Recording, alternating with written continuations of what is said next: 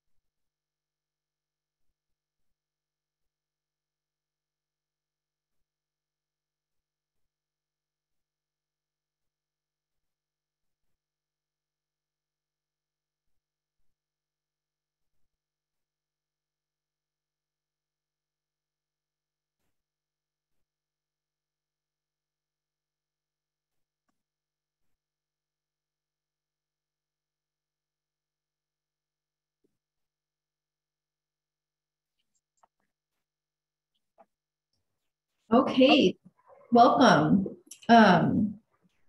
Welcome to the first of 3 webinars this spring focused on Native nations and climate change.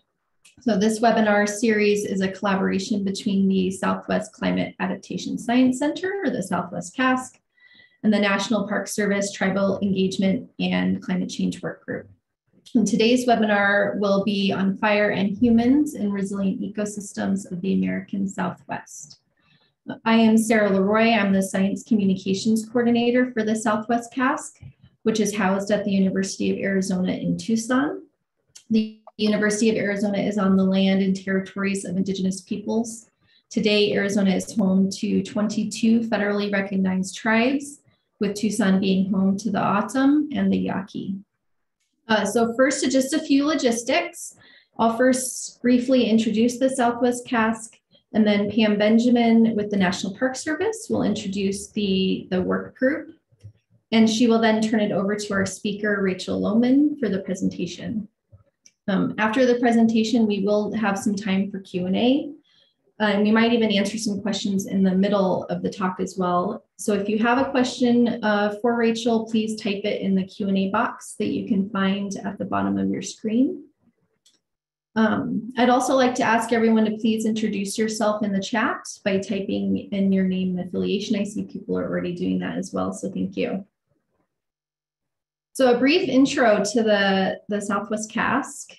The Southwest CASC is a collaborative partnership between the U.S. Geological Survey and universities and institutions in Arizona, California, Nevada, Utah, and Colorado. Our vision is that the Southwest's ecosystems, communities, and cultures are resilient and thriving as the climate changes. Resource management decisions are informed by climate adaptation science. And so our mission then is to develop actionable science and implementable climate adaptation solutions in partnership with natural and cultural resource managers, policymakers, Native nations, and researchers across the Southwest. Adding to that, we provide objective scientific information, tools, and techniques that land, water, wildlife, and cultural resource managers and other interested parties can apply to anticipate, monitor, and adapt to climate variations and changes in the Southwest US. And we also foster collaboration between scientists and resource managers. So here is my contact information and our website if you'd like to learn more, and I'll paste both my email address and the website into the chat as well. On our website, among other things, you can sign up for our newsletter, listen to our podcast, and find information about our fellowship and other funding opportunities that we might be offering in the future. And so with that, I will turn it over to Pam to introduce the Park Service Tribal Engagement and Climate Change Work Group, and also introduce our speaker. Thanks, Sarah, and good afternoon to everyone. Thank you so much for joining us with the kickoff of our second Native Nations and Climate Change webinar series. And I want to send many thanks to the Southwest Climate Adaptation Science Center for hosting this year's webinar series, and especially to Sarah, who's done the yeoman's work of coordinating and getting this all set up so that we could have the webinars this year. As Sarah mentioned, my name is Pam Benjamin, and I work for the National Park Service Intermountain Regional Office, specifically in the Landscape Conservation and Climate Change Program. I coordinate climate change response activities for both natural and cultural resources, and I also facilitate the NPS tribal engagement and climate change community of practice that Sarah just introduced. The tribal engagement and climate change community of practice is really a grassroots informal group that's focused on information exchange to enhance tribal engagement in addressing resource management issues associated with climate change. This group was started back in, I believe, 2019, and we have participants from across the country, not only in the NPS, but in other federal agencies, academia, as well as tribal participants. The group is really dedicated to enhancing tribal engagement through improving communications, not only amongst ourselves, but to a broader audience, and specifically the use of webinars to highlight climate change projects and programs that emphasize the benefits of engaging with our tribal partners is one of the best ways that we feel we can reach this broader audience, and also to encourage additional tribal engagement. I will drop my email into the chat for those of you that may want some more information or who may be actually interested in joining the group. And I'll do that just as soon as I introduce our speaker today, who is Dr. Rachel Lohman. Rachel is a landscape and fire ecologist with the U.S. Geological Survey. Her research focuses on the role of natural and anthropogenic disturbances in shaping ecological patterns and processes. She is involved with numerous exciting research projects, but she does most of her work in boreal and tundra ecosystems in Alaska, as well as in forests and woodlands of the interior west and southwestern US. The title of Rachel's presentation today is Fire and Humans in Resilient Ecosystems of the American Southwest. So with that, I will turn the screen back over to Sarah and Rachel and let them get us started. Thanks, Pam. Hi, everyone. Can you hear me? Yes, Yep. we can hear you. Okay. I'm going to get through my first hurdle and try to share my screen. Looks good. Okay. Sounds good. Thank you. Okay. Well, thank you for having me here. I'm really excited to be able to share some of my perspectives and some examples of some recent relevant work with you all.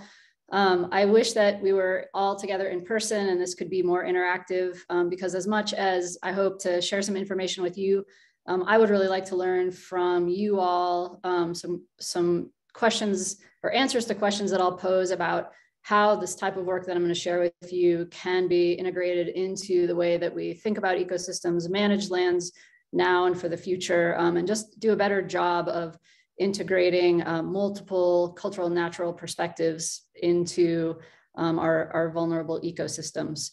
So I'm going to try to get through maybe half of these slides and then take a pause to see if there are any questions or comments for discussion that we can use to make this a little bit more interactive. But I guess for the time being, bear with a little bit of a monologue. And then I'm also really terrible at trying to read the chat and talk at the same time. And so Sarah's gonna be the moderator. So if I don't call out your question, it's probably because I just am not capable of talking and reading it at the same time. But before I launch into the slides, are there any, I don't know, are there any questions that I can take care of right away? Doesn't look like we have any yet. Okay, perfect. Go for it. Let's get started then. Okay, so the idea that humans have influenced fire regimes and influenced ecological systems around the globe is not a new concept. So this is just a very short list of some examples of work that's been done that show that kind of influence of humans, anthropogenic influence of humans on fire regimes. You know, as early as 1944, looking at North American grasslands, looking at eastern forests, New Zealand forests, the Pacific Northwest, and then California grasslands. There is a growing awareness of the fact that humans and fire are inextricably linked, and that really our ecological landscapes are also cultural landscapes. And so this is sort of a central tenet of a lot of the work that I do and a lot of the work that that many of us do. And so I want to talk a little bit about what that means, that linked cultural natural perspective. So first of all, integrating cultural and natural perspectives requires interdisciplinary work and some co-production in terms of perspectives, in terms of land management and research, in terms of tribal perspectives with non-tribal perspectives,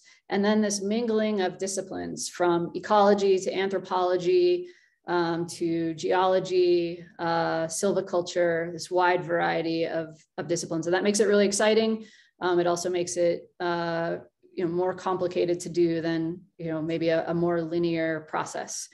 Another really fundamental part of thinking about ecological landscapes as cultural landscapes is thinking about not just one-way interactions, but reciprocal interactions. So the previous slide showed some examples from the literature of this fundamental role that humans have in shaping fire regimes and ecosystems across the globe. But from the anthropological side, there is a sort of a similar growing awareness that landscape context, fire, ecosystem dynamics, land resources are really integral to shaping human biological evolution and also the evolution of cultures across the globe. So we cannot separate ecology and humans in that manner.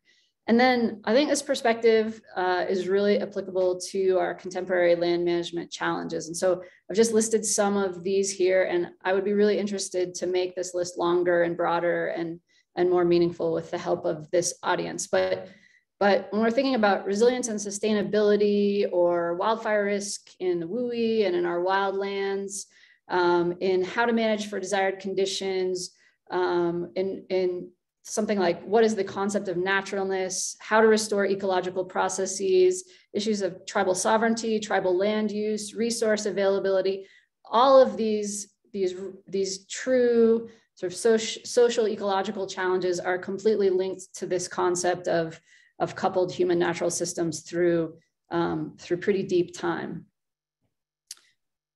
So the landscape that I'm going to use to talk about these concepts is the Jemez Mountains of northern New Mexico. It's sort of my front yard, I guess. It's north of where I live in Albuquerque. It's a place I've lived a really long time, and a place that I've been lucky enough to work in for maybe the past 20 years as a researcher, and before that as an archaeologist. And the Jemez Mountains is ecologically a really diverse landscape. Ecosystems from low elevation grasslands all the way up to high elevation subalpine forest, and just about every forest type in between. It's also an incredibly culturally rich and complex landscape. It's one of our cultural treasures in terms of the landscapes of the Southwest. There is a huge density of archaeological sites on this landscape, and it's also a landscape that has enormous cultural significance for living peoples who are the descendants of those ancestral populations. And so the photo on the left shows a pretty good view of that kind of ecological range, ending in the background with Redondo Peak, which is a sacred peak to the Hemish people who are central to this landscape. And then in the top right is a part of a study area where I did some modeling that I'll talk about. And in the black outline are a series of gray and red dots. Those are the known archaeological sites within the heavily occupied part of the Jemez Mountains up until about the 14th, maybe the 15th century. And the gray dots are kind of smaller sites, and the red dots are these very large pueblos. And so this represents a population density that at times was larger, well, it was a larger population, and at times a more dense population than the population of London, England at the same time period. And so this human footprint is really profound on this landscape. And it exists today as well. The photo on the bottom right shows what we call a field house, but a small structure still in the Jemez Mountains in the middle of fire excluded forest, second or third growth, but those rocks are the remains of standing walls. So this is a place where people lived and worked for centuries. So the project that I'm going to describe in a bit of detail is one that was highly interdisciplinary within academia and agency research, but also highly collaborative across tribal partners.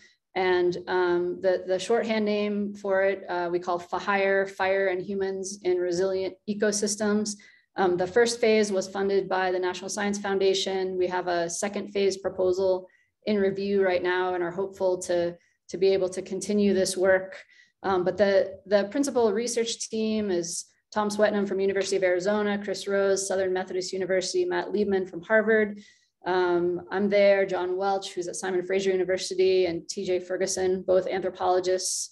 And then some Forest Service collaborators, Bob Keane and Lisa Holsinger.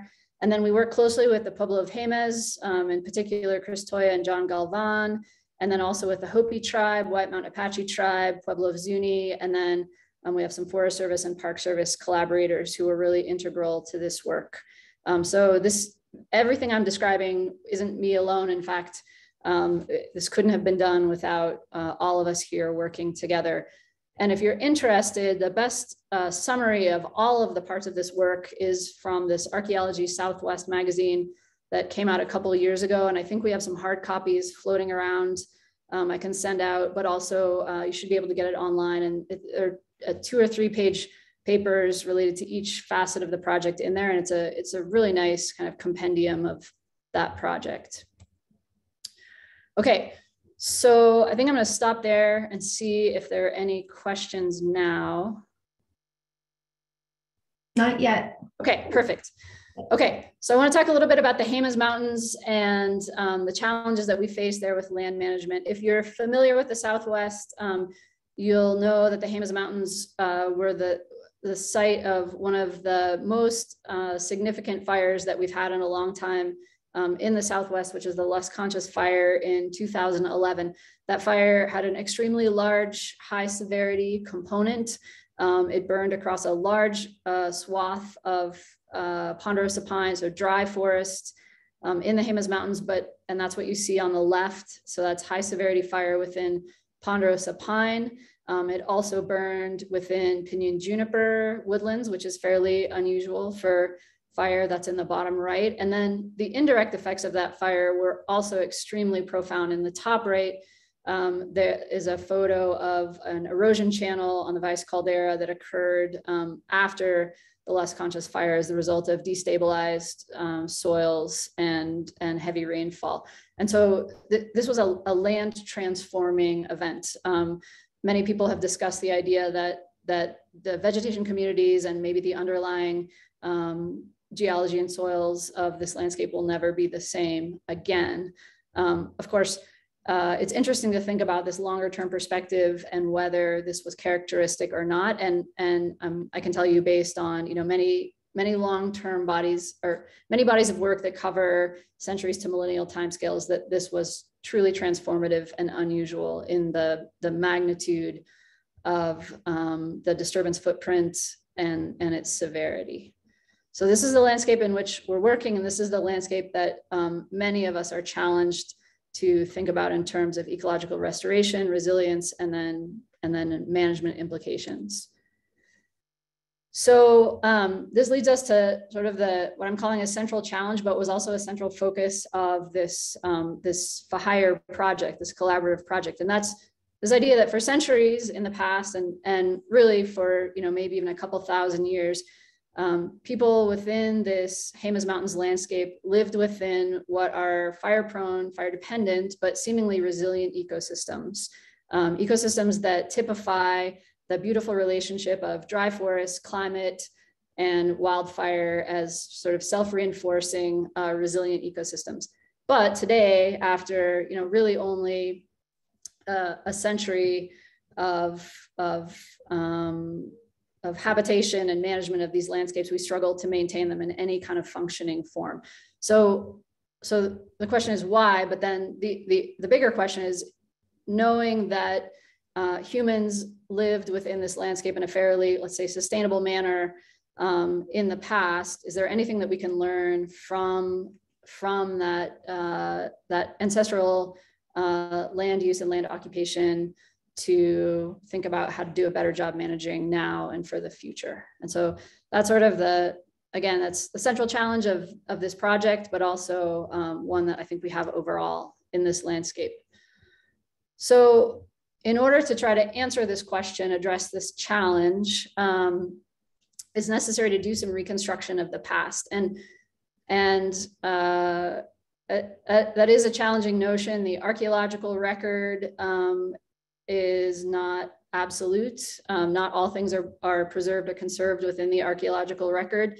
Other data sources like tree rings, fire scars in tree rings are really valuable parts of the past fire and forest record, but they too are incomplete.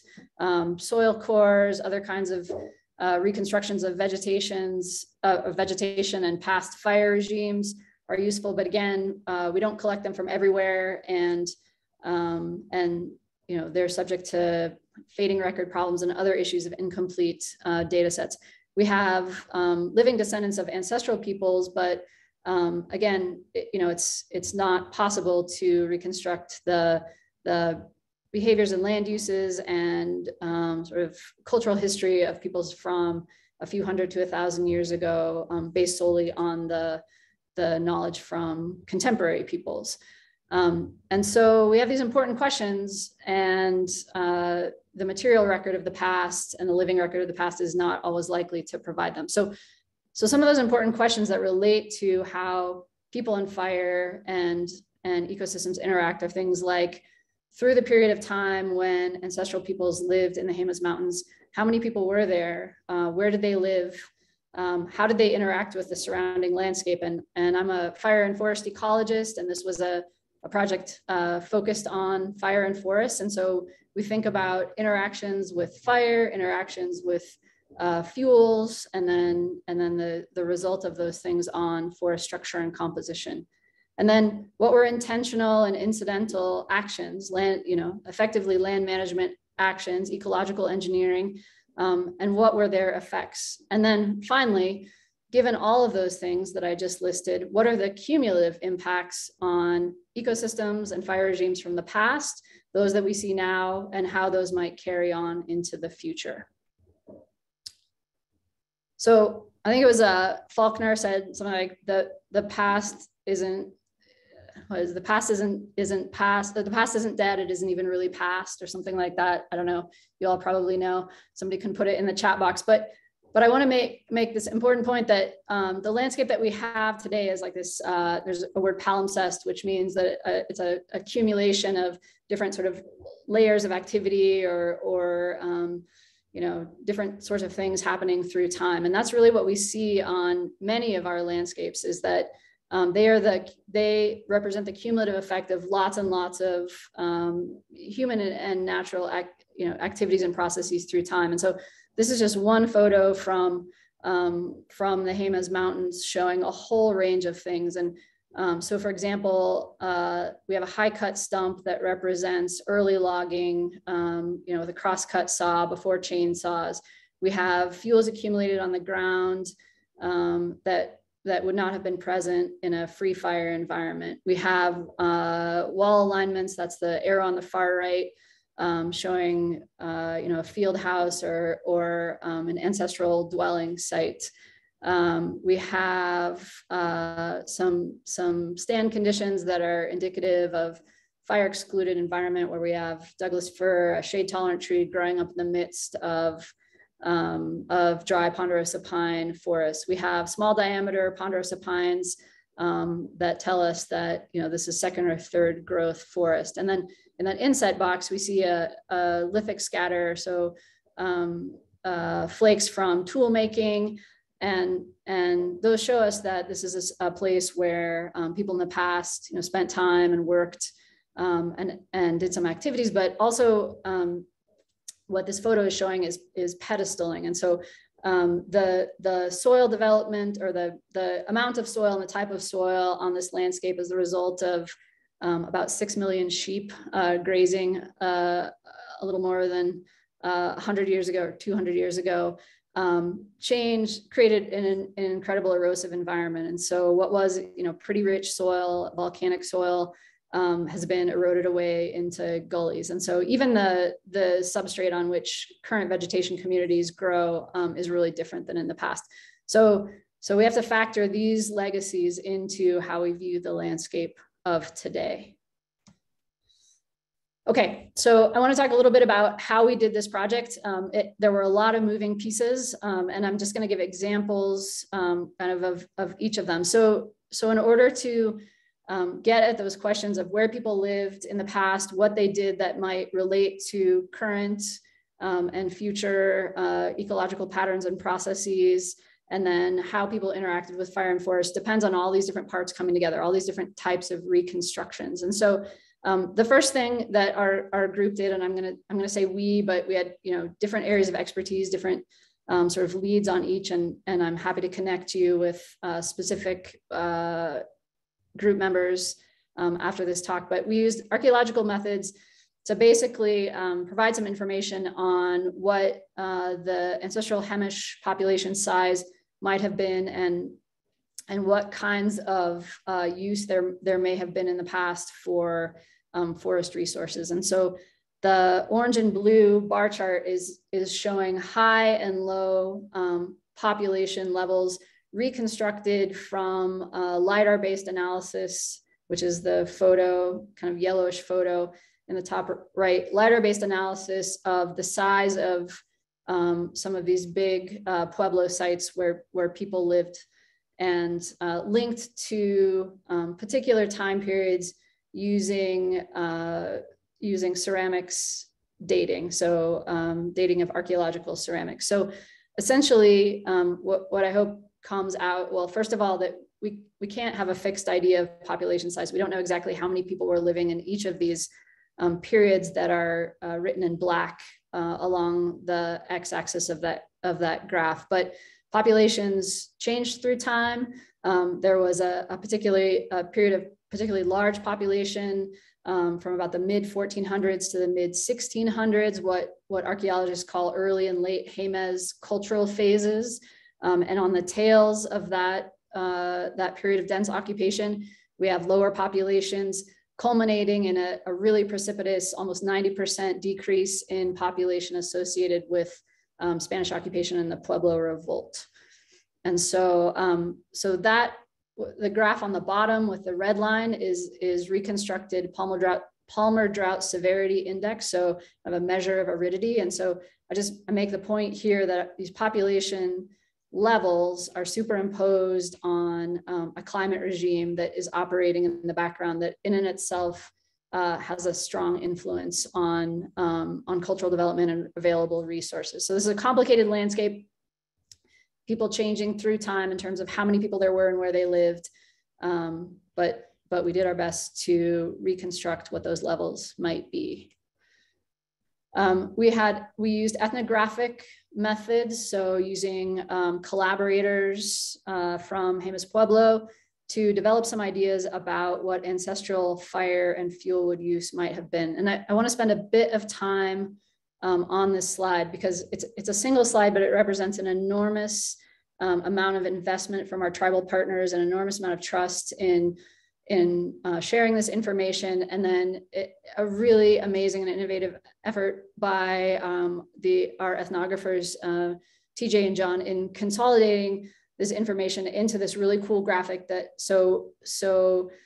in those outward migrating circles, we're moving from a more local scale of the sort of the home, the area around a home, to a broader landscape scale of forests and woodlands. And within those circles, we have different uses for fire and fuel wood associated with each of those scales. So at the sort of the home scale, we see fuel wood use for heating, cooking. We see fire use for clearing land, fuel wood for firing pottery and outdoor fire pits. We move to the sort of the village scale. We have more community activities like corn roasting pits that would have required a pretty substantial input of fuel wood. We have fires that are burned in kivas for ritual activities. And then we look at the level of the field. So those would be the agricultural fields that supported those sometimes very large populations I mentioned. We have clearing of fields, preparation of fields each year, fires associated with cooking and heating activities for when people lived outside of the large pueblos and near to agricultural fields, smoldering fires to deter pests. And again, these activities and these fuel wood uses are all provided by our tribal collaborators. And then when we look at the broader landscape scale, we have different activities that are sort of more distant from the permanent dwelling sites. So signal fires, killing and using trees for building and heating, bringing them back to more permanent settlement sites, using fire to promote important plant species, and then camp activities. And so I have a citation for a pretty recent paper where you can find this graphic if you're interested in looking at it more closely. So then we used dendrochronology and paleoecology, so that's soil coring methods, to reconstruct vegetation and fire regimes within areas within our broader study area. And so we looked particularly around first some of these large village sites where we reconstructed populations and looked at the pattern of tree growth to get an idea of when those settlements were used versus when they fell out of use, and then to reconstruct stand dynamics, look for fire patterns, and then look for a very long-term signal of both pollen to reconstruct vegetation type, and then soil charcoal to link that vegetation type to particular fire regimes. And so all of these things that I've described, maybe minus the ethnographic information, are sort of point-based types of information. So we reconstruct populations based on fixed archaeological sites. We look at specific areas to do tree ring analyses or soil coring, and try to make inferences about the broader landscape. But to really couple all of this information into sort of the dynamic framework in which ecosystems or coupled human natural systems really exist, right? Where you have multiple generations of people in forests and fires that are having a sort of a mingled influence, takes some other techniques. And that's where my part of the project came in. And that was to sort of harness the power of a spatial ecosystem fire model. It happens to be called Fire BGC, to link all of these disparate sources of information into one common framework. So we could essentially ask questions about the past and these linked processes, and look for sort of emergent properties, things that you can't see with a single data set alone, or data sets that are in these finite places on the landscape. And so, and the other benefit of using a model is, as I described with population, we will never know a precise number for people who lived in the Jemez Mountains in 1530 AD, for example. But we have these maybe a lower bound and an upper bound, but the number of people and what those people did on a landscape in the past really matters. And so we can use a model to create scenarios, sort of what if population was on that lower bound, but people did this other thing. So I'm going to go through this sort of series of what ifs, kind of trajectories that created the scenarios that we looked at. So I talked about population. We had these reconstructions, but can't fix an actual number. So we have kind of a lower estimate for different time periods and an upper estimate. In terms of fuel wood use, we got information about why people used fuels and where they might have been, harvesting and for these fuels and for which purposes. But the amount of fuel would really matters because, of course, fire burns fuel, and really we're trying to reconstruct in part past fire regimes. So from the ethnographic record, there are a variety of estimates of what amount of fuel would be necessary for people to use, given climate conditions, again, that were reconstructed. And so those are, a low estimate from the literature, about 1 cord per person per year, or a high estimate, which is double that. In terms of structural wood use, we actually had a pretty good handle on that because this is such a nice environment for wood preservation on archaeological sites in particular, that we actually were able to estimate timber use pretty well. And so we represented that as 1 live tree harvested per person per year. Ignitions are an interesting issue. So the number, the amount, the location of human ignitions obviously can have a very large impact on where fires burn and how they burn. So we modeled no human ignitions at all. So kind of a saturated fire environment based on lightning ignitions, or some augmented ignitions. And then agricultural land use is also an area where we don't have a fixed number. So we looked at sort of a moderate scenario of agricultural land use where we had some added ignitions to reflect that cultural burning associated with preparation and maintenance of fields, and then a more intensive one. And so so the area where these activities were modeled is that human footprint in the black line, where we see the archaeological sites in our record. And then on the far right, I'm showing just 2 examples of how the choice of these trajectories matter. And this is in terms of the amount of area that it would have taken to support the fuel wood needs of these populations based on these scenarios. So LF is low population, low fuel wood. So that's the column on the left side of that 2-column figure. So low population is at each time period, which are effectively on the y-axis, the lower bound of our reconstructed population. And low fuel wood is that 1 cord per person per year. And the colored part of the panels is that human footprint area, where we assume that people were doing most of their sort of resource use activities. That's the more dry or dry music forest type. And so going through time, and again, early Jemez and late Jemez, if you'll remember, is the period where populations were the highest. Under that low population, low fuel wood scenario, it doesn't require that entire human footprint to satisfy the fuel wood resources that we specify in the model. So there weren't enough people with enough of that fuel wood need to basically deplete the fuel wood resource.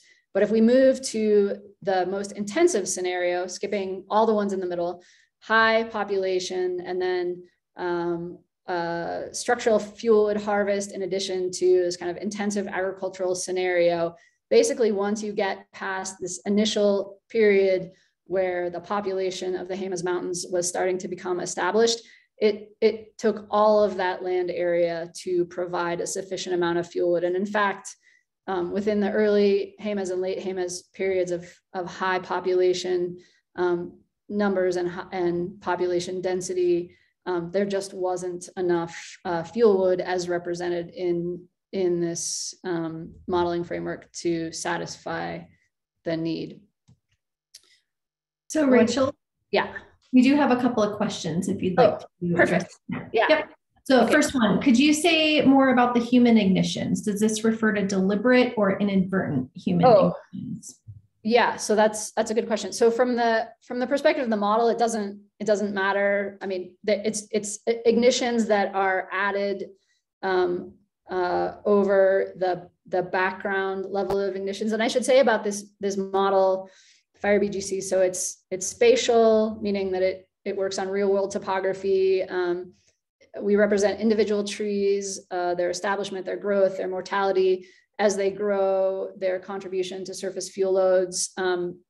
It's got about 200 parameters that describe each plant in the model. And so the plant representation is very precise and complex. And then the interaction of fire and plants is as well. We calibrate the model to all kinds of baseline data and try to match, all the observed records we can get. And so fire is part of that. And so the natural ignitions that we model are what are the known, sort of pattern of lightning ignitions.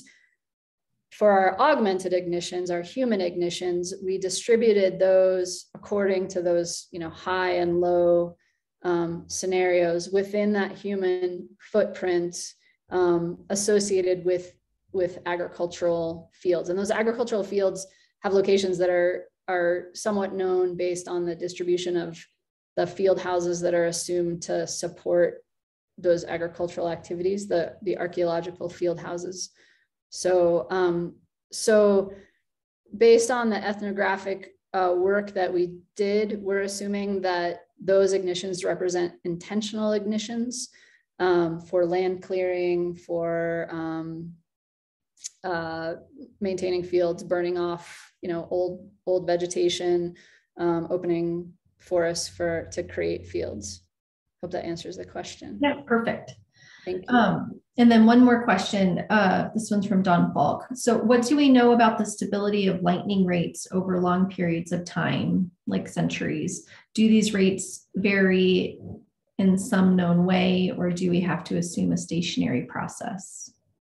Well, yeah, so thank you for that question. So it's kind of a yes and no, right? So at the scale at which we included climate and then by association lightning in this model, there's not a fixed number of ignitions per year because but within that climate signal, of course, if you have stormier years or less stormy years, I mean, we know that there's a difference in lightning tracks. The assumption in general in this part of the Southwest is that the landscape is essentially lightning saturated. And if you look at a map of lightning strikes over the period of record, which is a couple decades at this point, there isn't a very strong discernible pattern for particular areas that are sinks for lightning. But so that said, the important part of this model isn't necessarily what the variability in lightning strikes is from year to year to year. It's more about the interaction of ignitions and vegetation and fuels on the landscape. So, so we represent lightning in the pattern that we see from minus the human ignitions that we model. We represent lightning following the patterns that we see from the observed record, but not all of those lightning strikes become spreading fires, which is also very true in the real world, because not every one of those strikes falls on a place where there is fuel available to burn or where the topography supports spreading fire. Thank you. That's it. Okay. Okay. Okay. So what I'm showing now on the left is output from the model. Again, this is a spatial model, but these are data that are consolidated and it's into these box plots. But so along the x-axis for each of those panels is the time period that's represented. And again, that the middle time period and the one that's underlined in red is that area of large population relative to the other periods in that kind of bell-shaped population curve from the beginning of the slides. And so I'm showing 4 different metrics that come from this model: area burned, it's panel A, fire size, and then fire intensity, and then tree mortality as a percent of trees on the landscape killed. And those are pretty common ways to look at fire behavior and fire patterns and fire impacts. So what I hope stands out to you in particular in these time periods that are underlined in red is that there are only some time periods in which we see kind of a strong human signal. So the I'm only looking at 2 scenarios here, and this is from, again, that 2021 paper, and we couldn't compare all scenarios, and it's really hard to look across all scenarios anyway. But so I'm showing in the gray a null scenario, so that's sort of baseline. No, we assume no people, and we just run the model that way. And then orange is that most intensive use scenario that I'm going to jump back one slide. That's on the far right here, that HPSF, HIA, high population, structural fuel wood harvest, and then that intensive agriculture land use. And so what we see in the model is that in that time period, given that intensive activity level or intensive resource land use and land management by ancestral Hamish people, that we see some changes in the fire regime. And so the first of those is an increase in the area burned over those other time periods and over the no humans scenario. And so that has to do with those added human ignitions. But if I can skip down to panel C, not all fire is created equal, right? And so in this case, what that increase in area burned translates to is a lower fire intensity. And you could think of that nearly as a lower fire severity. So more fire, but if we skip to panel D, fires that killed far fewer trees than the surrounding periods where humans had less of an influence.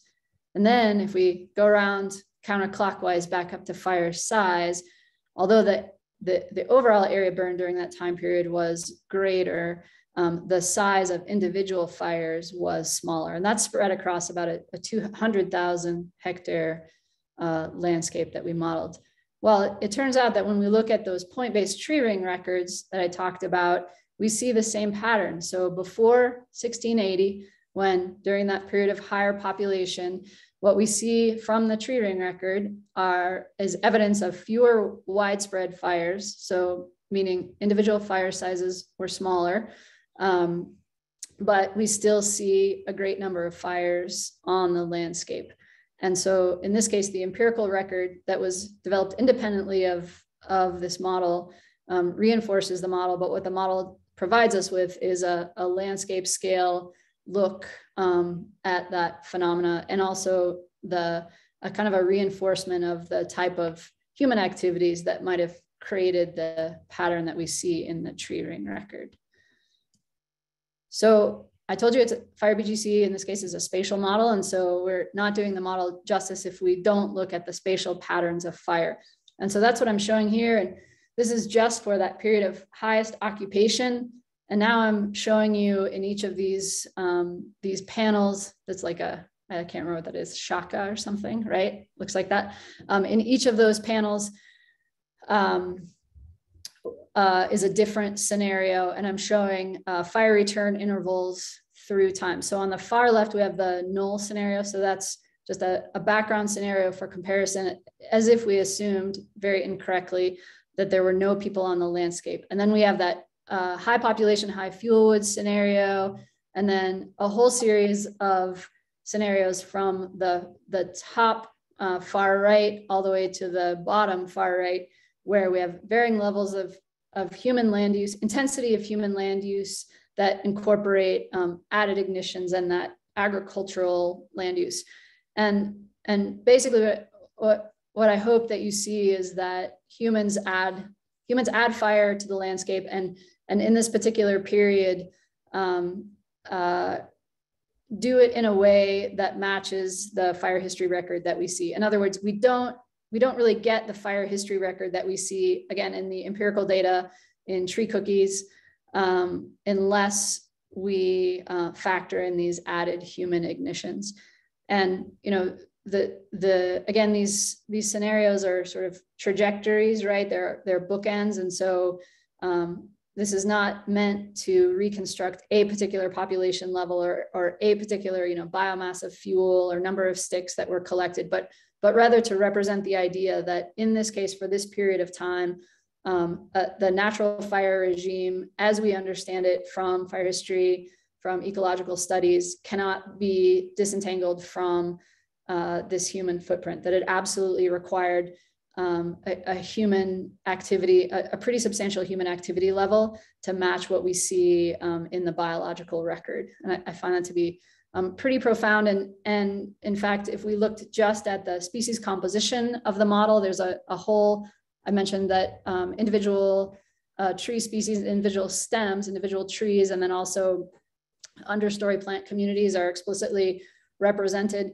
We don't get the picture, the profile, the composition and distribution of vegetation communities that we understand from fire and landscape ecology to be correct for the Southwest, unless we have the scenarios of intensive human land use. So the species, so in the graphs on the far right, we see time on the x-axis and an amount of landscape, that simulation landscape on the y-axis. The major species that are present on the landscape are in the different colors. And what we understand of ecosystems in the southwestern US and these forest types is that there's a strong dry forest component, so ponderosa pine, lower elevation juniper, pinon pine. If we get in areas and in times when we have some fire activity, we see more gamble oak, but in particular this grass component, which is the component of the vegetation community that carries fire across the landscape and is present when fires are of high frequency, low severity in a way that complements our southwestern forest types, that vegetation community is only present, again, with this scenario of strong human interaction and land management. So I want to end with what I consider to be the central challenge number 2, and this is where I hope that you all, that we can engage in ongoing discussions, because I think this is a really central point of this work. So I'll just read the slide from our work. It looks like the resilience of the cultural ecological landscapes of the Southwest was maintained through some kind of active management. So at periods in ancestral time when populations were relatively large, when fuel wood collecting was required to be fairly intensive to the point where fuels were probably removed in great mass from the landscape, and where other activities like agricultural fields and trails and trampling, fragmented fuels, all those things disrupted in general natural fire patterns, but the overall fire regime and forests were maintained via what I'm calling, the use of fire, augmented human ignitions, and fire surrogates. So essentially, some combination of prescribed fire and intentional or inadvertent in the fuels treatments, inadvertent in the sense that these fuels treatments were a part of everyday resource use. So this isn't, knowing this information or believing this information isn't as clear a pathway toward land management as with reintroduction of fire to facilitate persistence or increase in distribution or abundance of a culturally important plant, right? Because we're talking about kind of a fundamental interconnectedness of people, forests, and fire regimes, and maybe an understanding that humans were an incredibly integral and active part of the development of fire and forest regimes in the Southwest. So knowing that information and doing something with it aren't the same things. And so I guess I leave us all with this challenge. So if you believe this information, if you believe this context, what do we do with that information now? And that's where I'm going to stop. Thanks so much, Rachel. We do have one, I think, quick question, which is, could you explain why 1680 is a reference date? Oh, yeah. So 1680 was the date of 1684, the Pueblo Revolt. Yeah, and so that's the period when the Hamish people, and actually all of the Southwest, rose up against Spanish occupation. And so it's a really important cultural marker, and also kind of signifies a break between how people lived on the landscape, how free they were, to how they were not living in a particularly free context before then, but it tends to be a kind of a cultural marker in the Southwest. And in different parts of our project, we had different kind of temporal benchmarks. And so for that, those results that I showed from the I think it's Tom Swetnam's paper. That was one benchmark that they used, was pre-Pueblo versus post-Pueblo revolt. Okay, next question. Are you saying that the Jemez Mountains can only be maintained in a healthy functioning condition if fire and forest structure are intensively managed? I don't think in my job I'm actually allowed to answer that question because I work for the government. Yeah, but that's a really good question. So I think that the message that this work suggests most strongly is that in the presence of human activities that insert themselves into an ecological system like that of the Jemez Mountains, that, okay, so fire is an integral part of the ecology of the Jemez Mountains, of the ecology of someplace with a fire, within fire-prone, fire-adapted forests.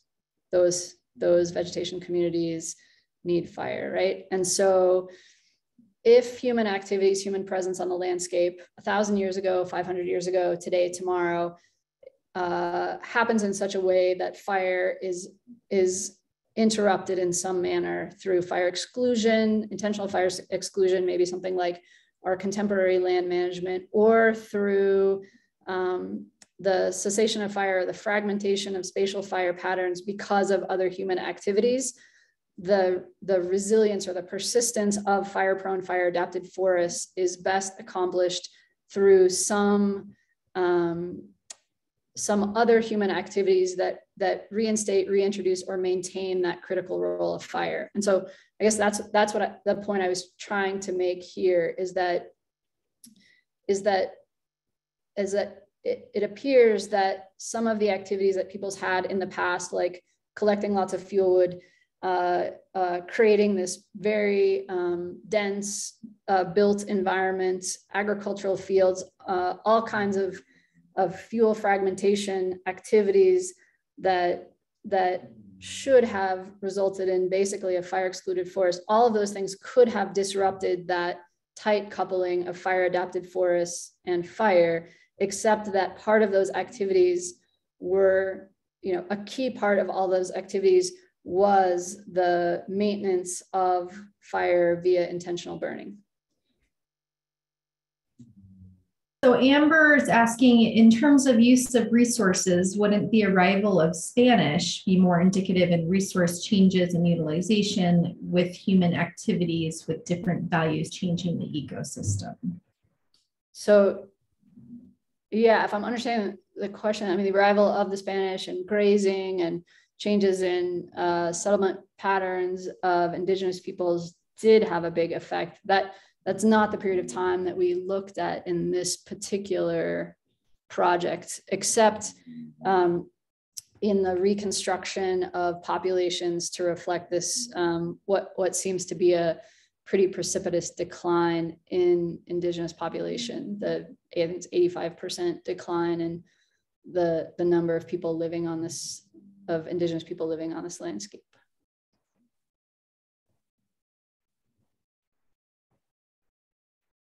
I don't know if that answers the question. No, I can actually, Amber raised her hand. So Amber, I'm going to allow you to talk, and then that way you can,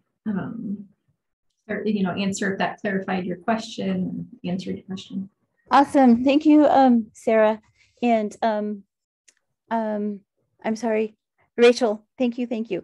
So I guess, my point is that it's important, the 1680 revolution is, I'm extraordinarily aware of it. However, I think just using, that to me, it is a moment in time in which, there was a tremendous change. However, really what was the impact on our ecosystems because of that? What I'm saying is that, that really it's an important date, but what's more, I think, significant in terms of changes on resources and activities is the arrival of the Spanish. And, one of your major points was about sheep grazing. And so, you know, with the arrival of Spanish folks came sheep. And so for me, the 1680, you know, date is important, but is it really, is that the point that is most indicative for certain kind of changes in this particular conversation? Thank you. Yeah, thank you. That's a great point.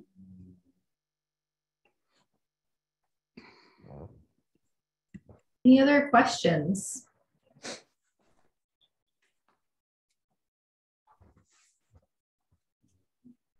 Okay, well, we are at 1 o'clock. I did paste in the registration links for the next 2 webinars if you'd like to join us. And of course, if you come up with, you know, questions later, feel free to email me and I can connect with Rachel. And we have been recording this webinar, and so we will post that on our website, hopefully by tomorrow, and I'll send a follow-up to everyone. Thank you very much, Rachel. This was extremely informative and great work. Yeah, and thank you all. And I would love to talk to anyone about any aspect of this work or extensions or ways to carry this on. So please contact me if you want to. Yeah. And Carolyn just popped on, so. Yeah, and I just wanted to say an extra word of thanks because I wasn't able to greet you and say hello, Rachel, and our participants a little earlier. But I'll just take the opportunity to say thank you for a really terrific presentation, and thanks to all the participants for taking the time out of your day to spend with us and learn about this really important work. Thank you. Thanks, everybody. Thank you.